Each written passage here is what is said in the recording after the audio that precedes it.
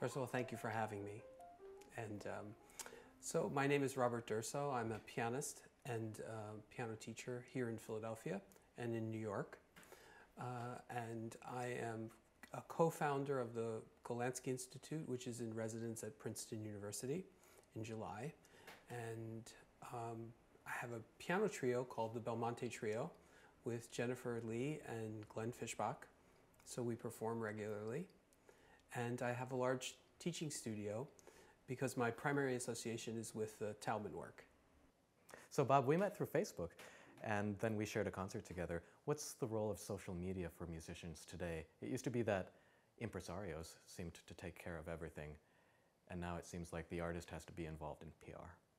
I do think that there's a very big misunderstanding in the field, which is that the conventional way was that an impresario would take care of your career, when actually, if you look back and do some reading, Mozart was he promoted his concerts more than anyone else. He self-promoted a great deal, to the degree of getting programs together, getting posters hung up, so he did it all. So in addition, yeah, he didn't just sit back and write his beautiful operas and concerti and everybody just came to him.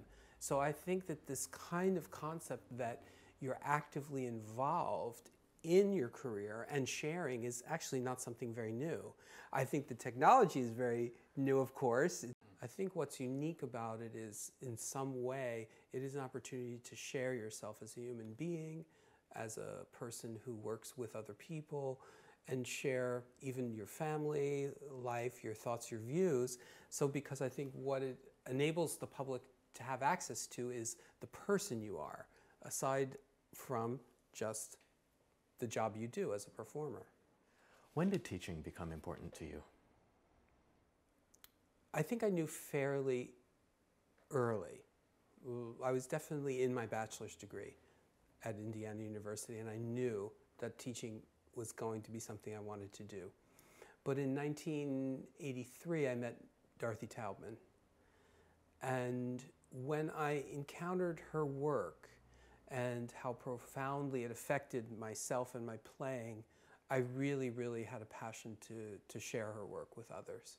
So it was a natural fallout, let's say, of meeting her and learning what she had to offer that I wanted to share with other people. What brought you to Dorothy Taubman? So my first meeting with Dorothy Taubman was 1982, Christmas Eve. It was the only opening she had. I'd called her because I saw her brochure on my teacher's coffee table in his studio. And I opened the brochure and I thought, this is very interesting, kind of. And in the same week, someone mentioned her name to me. Said, there's a woman in Brooklyn and she knows a lot about playing the piano. I don't know, that's all it took for me, personally. I was interested. I called her up and she said, I have an opening, it's Christmas Eve, come and play for me. So I went to play for her, and at the time, I was in my master's degree. I had had 12 piano teachers in my life by that time, okay? So here I was in her studio, and I played, she said, well, what would you like to play for me? And I played the first movement of the Schumann G minor sonata. And I finished playing, and the first thing she said to me is, thank God there's no permanent damage to your hands. And I thought, where the heck am I? I had never encountered anyone who even looked at my hands, let alone commented on them. And then she said to me, where do you have difficulty? And I thought to myself, difficulty? I mean, no one's ever asked me that. I mean, the protocol I was used to from Indiana was very formal. My teacher sat at one piano, I sat at another piano.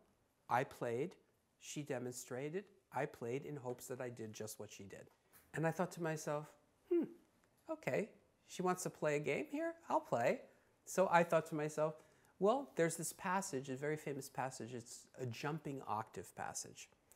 It's in the first movement. And I thought to myself, well, you know, maybe about 70% of the time I get them. Maybe I don't. And I had practiced it a lot. And I said, how about this passage? I'm not always secure here. So she came to me and she instructed me to move in a very specific way. We rehearsed it like 2 times. And then she said, okay, now play faster. And I did. And in that moment, I had never experienced that kind of control, ever. And I knew I hadn't heard what she told me to do ever before. And that's how the lesson proceeded. She just went to one problem spot after another. And physically, I had an experience that went from something feeling difficult to do to suddenly easy.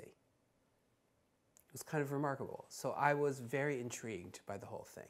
I remember going to Peabody and somebody telling me, you know, I think you sit too low. So what I started to do was experiment. And as I raised my bench, actually things felt a little bit better. I was kind of pleased with that. And then I thought, well, if that's good, higher probably be a little better. So I kept going higher and higher until my teacher said one day, will we need an elevator next week? I was so high. So it's very difficult for the human body to sense at all times the parameters of what they're working with. It happened very similarly to me when I went to Indiana. When I went to Indiana, what I needed as a pianist very much converged with what my teacher had to offer. So for the initial experience with my teacher, I actually had a very big growth spurt. But what happened was the very things that helped, because I exaggerated them, which is the basic tendency of a human being to do, then the balance of elements was disrupted, and therefore other issues, consequences in my playing began to develop. A new set of consequences. So what I love about the Taubman work is that you don't have to deal with the consequences of anything. Doing the Taubman work doesn't mean you won't be able to do something else that's very important to you, like play a certain type of music, or express a certain type of emotion, or play in a particular sound world that you want to. There's so many great videos of legendary pianists on YouTube. Wouldn't it be better to just watch those as a way to assimilate their great techniques? I think most of our field is trying to get there that way. Looking at a very great pianist and trying to emulate it in the hopes that they can arrive there. Okay? And the point is that we're talking about very intelligent people. People who go into piano and musicians are very intelligent people, and they're hardworking people. I mean, they're not, I've never met somebody who was able to be accepted to a conservatory who didn't have a pretty amazing work ethic.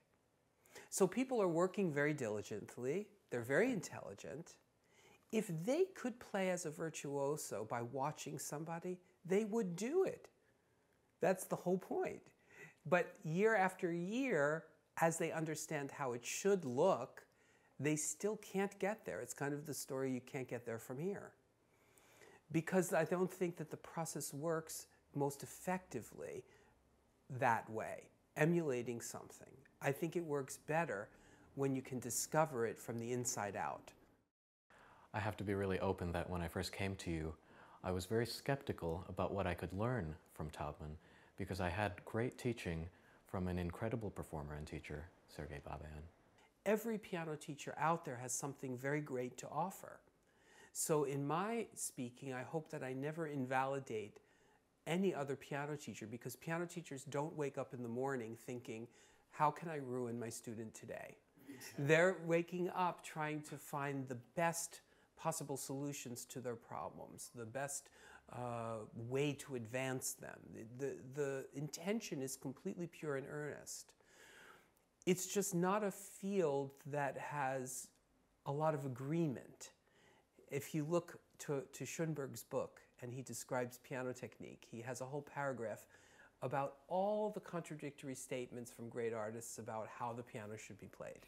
So we're in a field that there's no place to go to that gives a comprehensive, definitive view of how the instrument should be played. Okay? Then we're in a field that's artistic. And in art, everything is limitless. So to be an artist, you can't have set rules and boundaries, really, because art is that's by nature a creation. So when an artist or a musician interfaces with a body of work, it occurs as rigid. It occurs as rigid and dogmatic. And to know Taubman is really funny because she was the least dogmatic person I've ever met in my life. This is what I'm trying to She was extremely flexible. She would go anywhere to solve a problem, but she was always housed in a solid foundation of her own work, of what she discovered and how it worked correctly. Do you think that more time practicing at the piano always translates to better playing? Well, I think there's a big misunderstanding about that issue to begin with, because I think most people that I've heard talk about that seem to latch onto the 10,000 hour piece of it. But the other very important piece that's mentioned in a book called The Talent Code, which references that study, does tell you that it's directed practice. It's not any old practice, okay? You could view the directed piece of the whole equation as what Taubman discovered. So that directed practice, maybe in 10,000 hours, would produce the result. Just practicing doesn't necessarily do that. Why do we know that? Because we know people who practice 10 hours a day and still have enormous issues when they go to play. And we know that there are other people who practice an hour or two and seem to accomplish enormous things at the instrument. There's a very interesting roundtable discussion of 5 prominent American pianists, and it took place at the Library of Congress.